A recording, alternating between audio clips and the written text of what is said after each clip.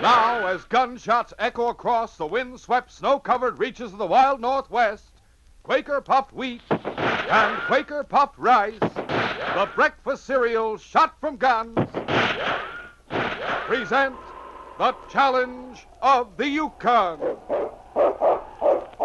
It's Yukon King, swiftest and strongest lead dog of the Northwest, blazing the trail for Sergeant Preston of the Northwest Mounted Police in his relentless pursuit of lawbreakers. On King! On, you Huskies!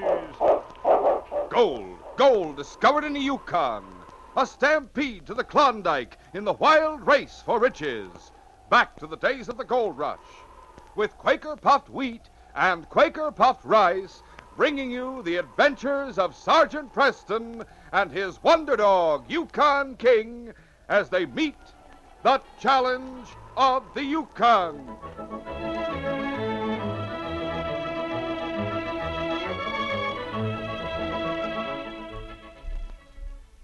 It's like taking a magic carpet to the Yukon. Right before your eyes, models of the Klondike Mountain, Himawti Headquarters Building in Dawson, Sergeant Preston's cabin, White Horse Jail, dog sleds, and huskies. Yes, 59 exciting cutout models are yours to build Sergeant Preston's famous Yukon Trail. In a few minutes, hear details of this thrilling offer made by Quaker Puffed Wheat and Quaker Puffed Rice. Shot from guns.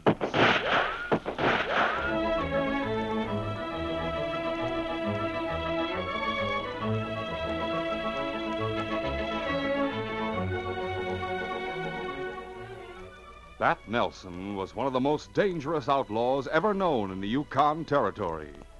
After breaking out of jail in Whitehorse, he had fled north along the Yukon Trail, and in spite of a dogged and relentless pursuit by Sergeant Preston, he had so far managed to avoid capture. Now the sergeant was seated in the office of Inspector Conrad at Mounted Police Headquarters in Dawson City, reporting on the situation. The inspector was saying, Sergeant, I've never before known any criminal to slip through your fingers the way Bat Nelson has done. I have no excuses to offer, sir. Well, you don't need any. Catching Bat Nelson is a mighty tough assignment. I've realized that. And if anyone can bring him in, you're the man to do it. Just the same, we've got to get results, Sergeant, and soon. Well, his picture's posted all over town, sir, and the city patrol is combing every dive and hangout in Dawson. Beyond that, I'm checking half a dozen different leads from underworld informers. You're sure he's in Dawson? There's no doubt about that, sir. The problem is to find his hideout. Come in. Inspector. Yes, what is it, Constable?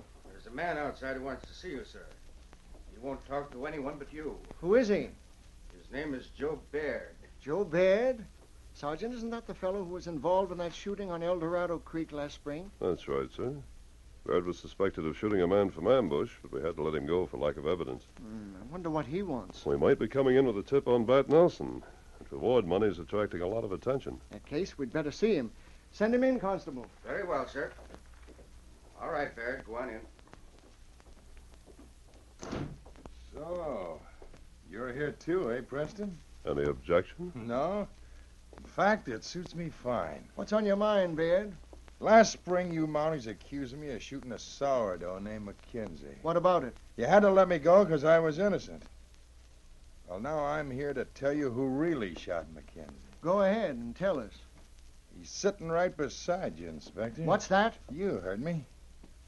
The guy who killed McKenzie is none other than the famous Sergeant Preston. Are you out of your head? Not by a long shot. What's your game, Baird? The game is that I'm accusing you of murder. And what's more, I aim to back up my accusation. You'd better start doing just that. What's your evidence against me? I'll submit all the evidence as needed inside of 24 hours. In the meantime, I've said all I'm going to say. To you, that is. As far as the newspapers are concerned, I'm giving out the story right now. Baird, if this is some practical joke It's no that you're joke, playing... as you'll soon find out. If you want to get in touch with me, I'm staying at Bell Manors Hotel. The news of Joe Baird's charge against Sergeant Preston created a sensation throughout the town of Dawson. Soon after, the Klondike Nugget put out a special edition carrying the story. And soon after that, a lawyer named Clark Mattoon returned to his office with a copy of the newspaper in one hand. In a small back room, two men were playing cards. One was a gunman named Red Hobart. The other was the escaped outlaw, Bat Nelson. As the lawyer entered, Nelson spoke. What's up, Mattoon? Plenty. The town's been in an uproar ever since the Nugget came out with the Joe Baird story. Here, take a look for yourself. Holy smoke. From the size of these headlines, you'd think Dawson was burning down. Well, huh? no wonder. Preston's the most famous Mountie on the force. It's the biggest news since a bonanza strike. Sergeant Preston accused of murder. Former suspect claims Monty killed Mackenzie. A shocking and almost incredible charge. As Bat Nelson read the news story, his eyes gleamed with satisfying hatred. When he was through, he broke into an appreciative chuckle. Red Hobart reached out and took the paper from him. Here, Pat, let me take a gander. Sure, go ahead and read it. By thunder, Mattoon, that was a mighty smart idea having Baird spring that story. That's just the first move. By the time we're through with Preston, there'll be a scandal big enough to wreck the whole Northwest Mounted Police setup. That's good. The sooner you get the heat off me, the better I'll like it. And the safer you'll be, too. Don't forget that. If the Mounties should ever nab me, I'll see to it that you hang right alongside me. Listen, 24 hours from now, there'll be such a hullabaloo in this town that no one will even remember the Mounties are looking for a guy named Bat Nelson. He's right, Pat. This scheme will really set Dawson on its ear. You know, it's a good thing Joe Baird don't know what you got in mind. Baird's just a thick-skilled gun hawk. I'm just using him as a pawn. I told him I'd figured out a smart way to pin the Mackenzie murder on Preston. He thinks the whole deal is nothing but a blackmail scheme. Baird really killed Mackenzie himself, didn't he? Sure he did. But the Mounties couldn't prove it. When are you going to make the next move? Tonight, I'm having Baird send a message to Mountie headquarters. That night, Sergeant Preston came to the hotel. He entered the lobby and went up to the desk where he was greeted by Belle Manners, the bluff, big-hearted owner of the hotel. Well, hello there, Sergeant. And you too, King, you old rascal. Hello, Belle. Hey, Sergeant, what in tarnation is this malarkey Baird spreading about you killing a sourdough? You know as much about it as I do, Belle. Just sent me a message saying that if I didn't want the charge pressed, to come over and talk to him. Why, that miserable polecat. If he thinks anyone will believe his story, he's crazy. What's his room number? 214. Thanks, Belle. Come along, King. A few moments later, the sergeant knocked on Baird's door.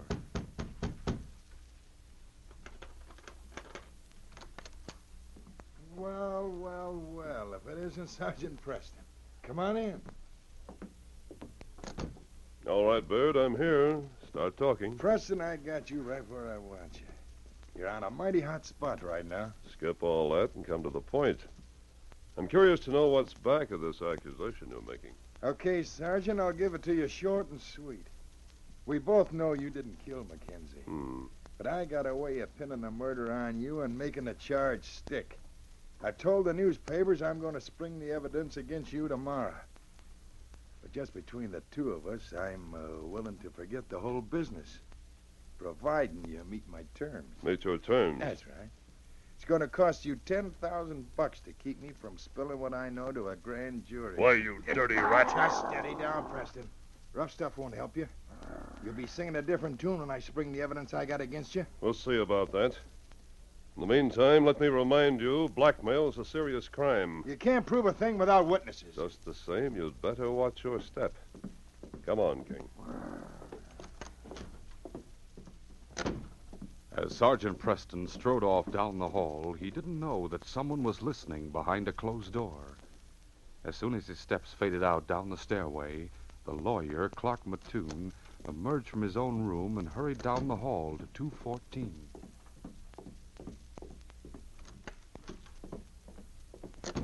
Oh, it's you, Mattoon. Yes, how'd it go? Yeah, not so good.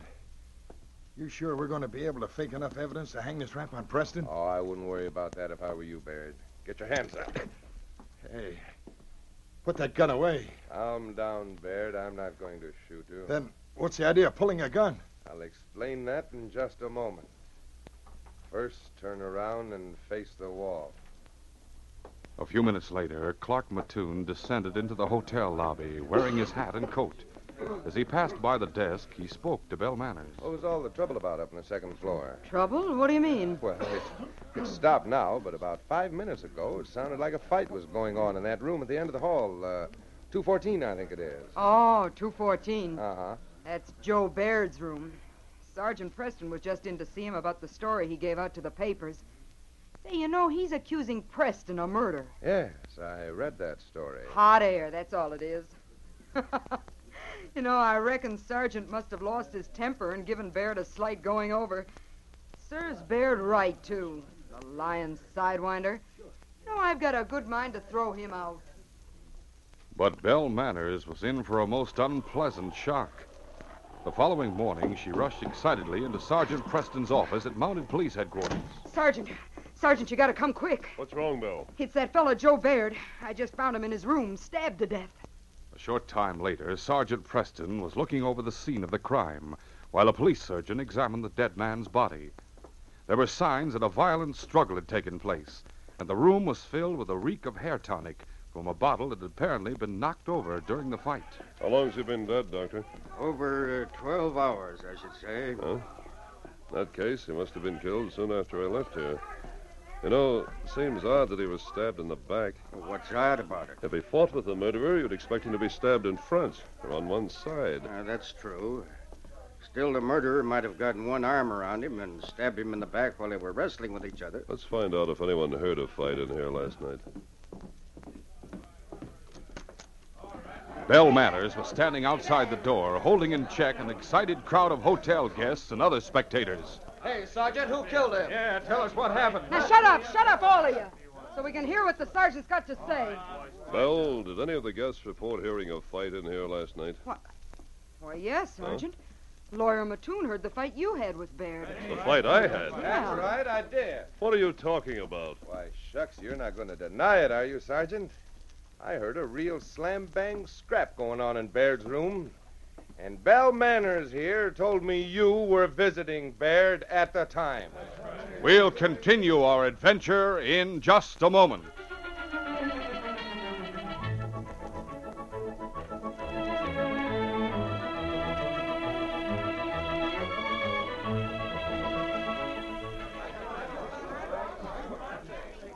Everybody's talking about him. And no wonder. There's never been anything like the new cutout models to build Sergeant Preston's famous Yukon Trail. They're offered only by delicious Quaker puffed rice and Quaker puffed wheat, the famous cereal shot from gun. These are models of the Yukon buildings and things you're hearing about in the stories on this program. You can follow Sergeant Preston and King in their relentless pursuit of the cunning, dangerous Bat Nelson from Whitehorse to Dawson City. You get a model of Belle Manners Hotel that you've just been hearing about in today's story. You get the Mountie headquarters in Dawson where Sergeant Preston met with Inspector Conrad today. It's true. There's never been any models just like these. There's a riverboat with a stern wheel that actually turns. Dog sleds and dog teams can be hitched up and moved around. There's even scenery and interiors. The interior of Belle Manners Hotel, of a supply cache that's built on stilts. What's more, these Yukon Trail models are bigger, easier to put together. And they don't cost a single extra penny. They come on 8 special new packages of Quaker puffed wheat and Quaker puffed rice. The king-size cereal shot from guns. Actually exploded up to 8 times normal size to make them bigger and better tasting. And full of tender crispness and delicious nut-like flavor. So hurry and get delicious Quaker puffed rice and Quaker puffed wheat. Yes, today or tomorrow, you can start to build your Yukon Trail. Every package is clearly numbered on the front. There are 8 different packages in all. And the Mountie headquarters and Belle Manners Hotel are on package number 7. Don't wait. Get your number 7 package of swell-tasting, nourishing Quaker puffed wheat or Quaker puffed rice immediately. There's nothing to send in, no money, box tops, or coupons. Your grocer now has these Yukon Trail cutout models that come only on Quaker puffed wheat and Quaker puffed rice. Be sure you also get packages number 1 through 6 so you can build the complete Yukon Trail from Whitehorse to Dawson City.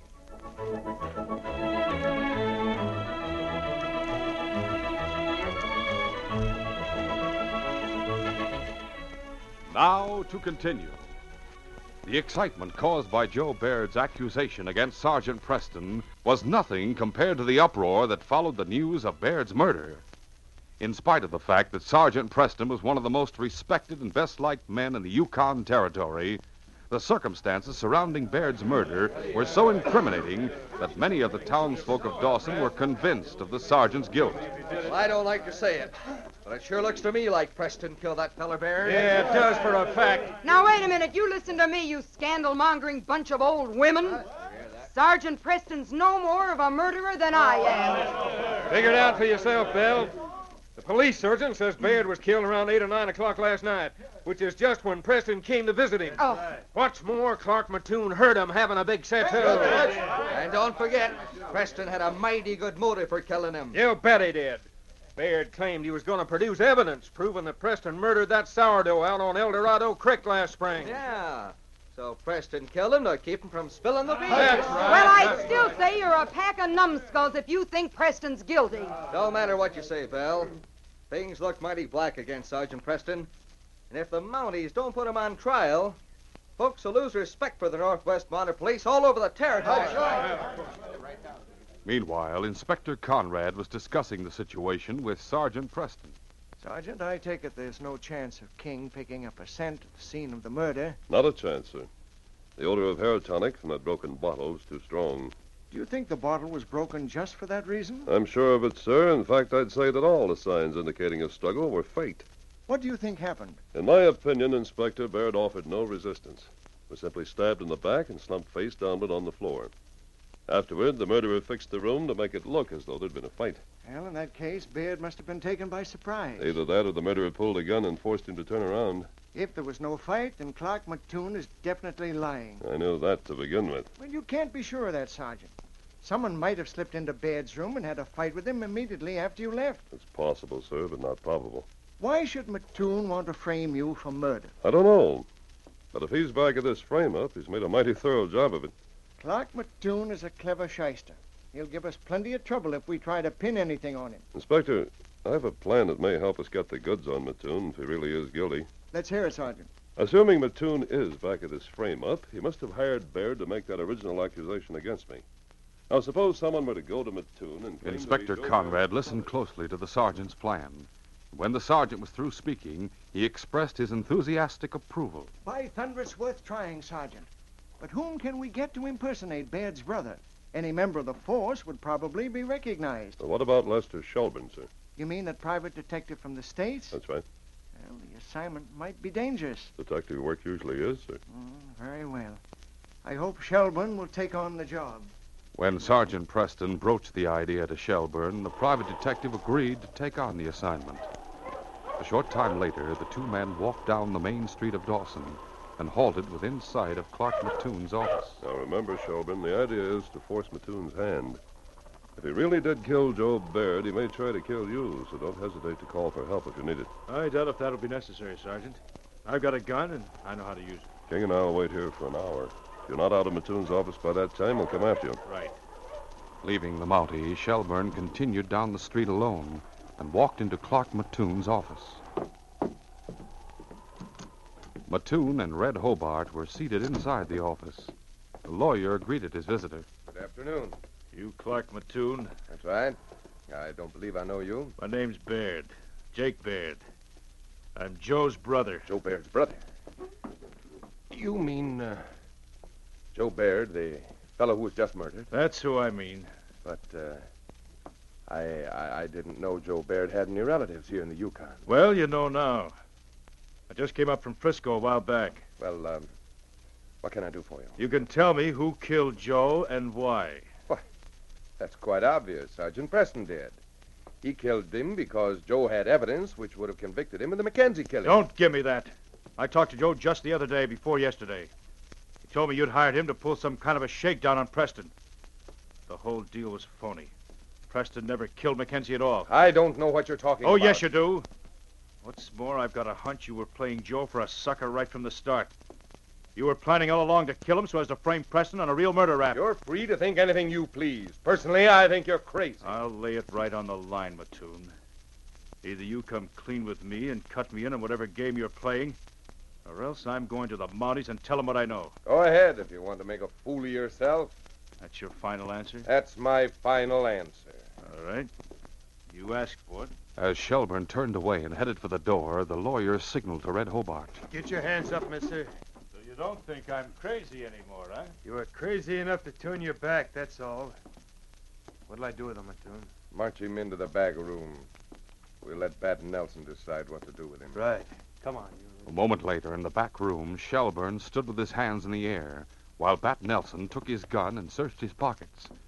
When Bat found the detective's wallet, he opened it and saw the identification card inside. Wait a minute.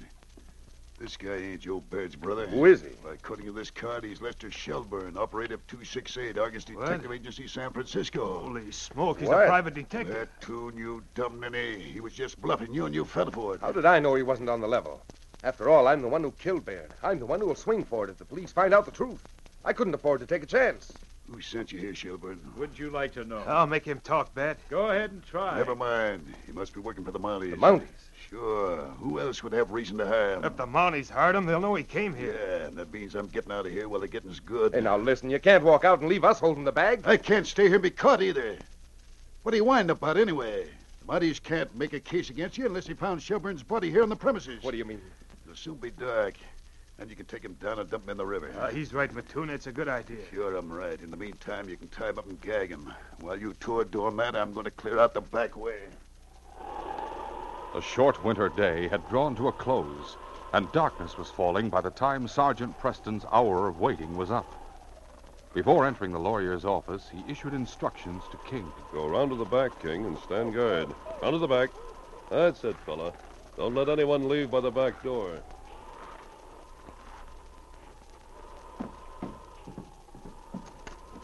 Clark Mattoon was alone in the front office. Well, hello there, Sergeant. What can I do for you? You can tell me what happened to Jake Baird. Jake Baird? Well, I never heard of him. Who is he? Never mind the lies, Mattoon. I've been watching your office for the last hour. Jake Baird came in here and never came out again. I assure you, Sergeant, I don't know what you're talking about. All right, Mattoon, if that's the way you want to play it, get your hands up. Now, see here, Preston, what's the meaning of this? I want to make sure you're not carrying a gun before I search that back room. Walking over to the lawyer, Sergeant Preston searched him. Oh, shoulder holster, eh? And I'll just relieve you of this gun for the time being. Now, let's see what's in that back room. As Preston opened the door, he saw a man lying bound and gagged on a cot. Shelburne. The sergeant rushed forward to the room. Suddenly, a voice spoke behind him. Drop that gun, Preston. Red Hobart had been standing behind the door. I said drop that gun. All right. Get your hands up in the air. Looks like we'll have two bodies to dump in the river instead of just one, huh, Red? Sure does. Maybe we ought to kill this Mountie right now, huh? No, we better wait. A shot would make too much noise. And unfortunately, I left my knife in Joe Baird's back. 10 minutes later, Sergeant Preston had been gagged and tied securely to a chair. Guess they won't get away. Come on, we'll go get a couple of sleds and haul them down to the river. Right. Before leaving, the two crooks blew out the lamp, leaving the room plunged in darkness. The sergeant waited until he heard them go out the front door. Then, inch by inch, he began working his chair across the floor. Slowly but surely, the sergeant maneuvered himself toward the back door. Before the lamp was extinguished, he had noticed the door was secured by a wooden bar. When he finally got close enough, he bent forward and pushed the bar up with his head. Then he waited tensely. Sure enough, King had heard his movements and approached to investigate. The great dog scented his master on the other side of the door. Instinctively, he pushed his way inward. As the door opened, the sergeant backed his chair away and King entered. The moonlight streaming in through the open doorway showed King his master's predicament. The great dog didn't need to be told what to do. He began gnawing at the ropes that held the sergeant's arms. It was slow work, but finally the last strand parted and the sergeant's arms were free. He ripped off his gag. Good work, King, old boy. Hastily, the sergeant began untying the ropes around his legs. The knot was still resisting his fingers when he heard dog teams approaching. A moment later, Mattoon and Hobart drove their sleds up to the rear of the building. Hey, look, the door's open. Holy smoke. Red got to the door first. As he rushed in with his gun drawn, King charged. Hey, look out, it's a dog. Red's gun fell to the floor as King's jaws closed on his arm. The great dog's savage attack drove Red backward, blocking the doorway and keeping Mattoon from entering. How can I In the resulting shuffle, Red's gun was kicked across the floor. At that moment, Preston broke clear. He dived for Red's gun, groping for it in the moonlit gloom. Mattoon saw the movement and whipped out his own revolver. Oh, no, you don't, Preston. Before Mattoon could fire, King sprang at him, knocking him off balance. The shot went wild, but now Red was free to act. He rushed forward and aimed a vicious kick at the Mountie's head. I'll fix you, Marty. But Preston grabbed his ankle and jerked him to the floor. Before Red could recover, Preston landed a terrific right to the jaw. Then the sergeant picked up the gun and covered the two crooks. All right, get your hands up, both of you. Don't shoot. Pull off this dog. All right, King, he's had enough, fella. Get to your feet, both of you. You're under arrest in the name of the Queen.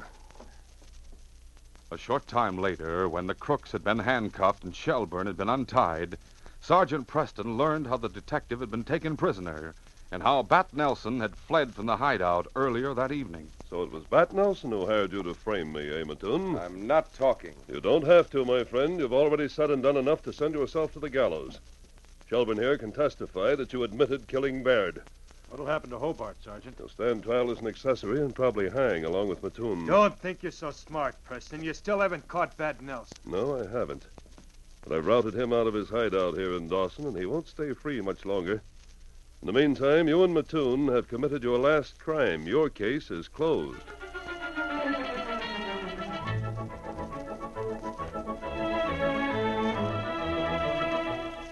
In just a moment, Sergeant Preston will give you a preview of Wednesday's adventure. Time's a-wasting, fellas and girls. Hurry to your grocer. Ask for, look for special new Yukon Trail packages of swell-tasting, nourishing Quaker puffed rice and Quaker puffed wheat. There are 8 different new packages. Models of Bell Manors Hotel and Mountie headquarters in Dawson City are on package number 7. Also, Wells Fargo office, trading post, and interior, basket-type dog sled, and team of huskies. You'll want all 8 packages so you can build the entire Yukon Trail. Every package is clearly numbered on the front. For instance, on package number 1, you get models of the White Horse Jail that Bat Nelson broke out of. On number 8, Yukon Queen Riverboat with a paddle that turns.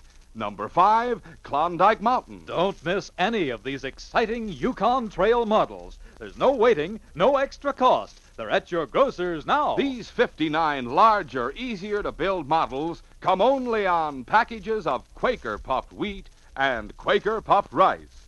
The original, crisp, fresh, shot-from-gun cereal that is never sold in bags or bulk. Get yours right away. Listen Wednesday when Sergeant Preston and Yukon King meet the challenge of the Yukon in the case of Trail's End. I had vowed to bring Bat Nelson to justice. Yet time after time he'd slipped through my fingers. When I found out he'd sailed from Dawson on the Yukon Queen, I knew that this was my last chance to catch him before he reached the border. The pursuit led through the raging, ice-choked waters of the mighty Yukon River, where I faced a fight to the finish. Be sure to hear this exciting adventure Wednesday.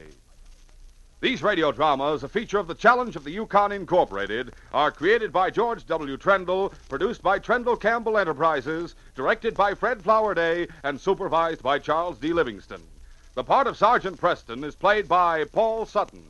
They are brought to you every Monday, Wednesday, and Friday at the same time by Quaker Puffed Wheat and Quaker Puffed Rice, the breakfast cereal shot from guns.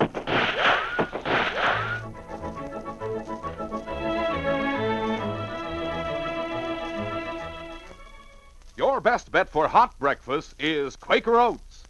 The giant of the cereals is Quaker Oats. Delicious, nutritious, makes you feel ambitious. The giant of the cereals is Quaker Oats. Yes, if you want to be a star in sports and school activities, make your hot cereal Quaker Oats. 'Cause Quaker Oats helps grow the stars of the future.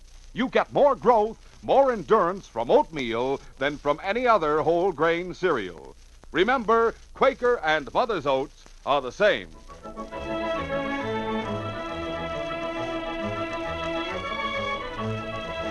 This is J. Michael wishing you goodbye, good luck, and good health from Quaker Puffed Wheat and Quaker Puffed Rice.